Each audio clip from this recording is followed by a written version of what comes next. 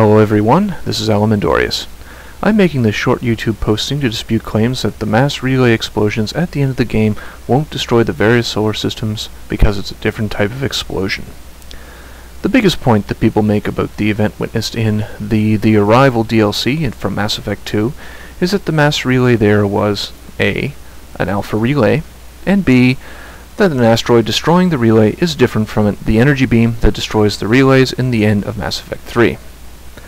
I would like to point out that in the Mass Effect 3 secondary codex, under the Reaper War / Desperate Measures, now this is within the game itself, it indicates that when a mass relay is ruptured, that the energy unleashed ruins all terrestrial planets in its solar system.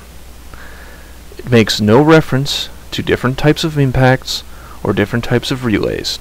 It simply states plainly that when a mass relay explodes, that's it for the solar system. Now they could go in and change it, that is their prerogative as Aurora, but if they change it now, or backtrack on this, that basically means there's still more sloppy writing concerning the ending. And thank you very much, hold the line, Keelah Se'lai.